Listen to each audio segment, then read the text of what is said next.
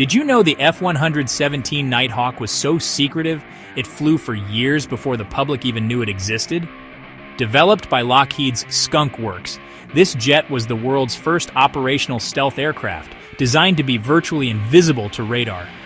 Its unique faceted design wasn't just for looks, it deflected radar waves, making it a ghost in the sky. But flying it wasn't easy.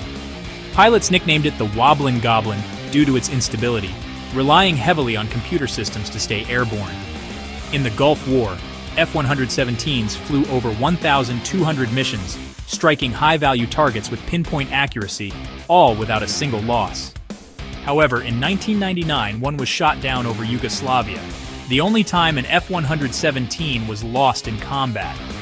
The F-117 Nighthawk didn't just change aviation, it redefined modern warfare. Want more hidden military tech stories? Hit subscribe.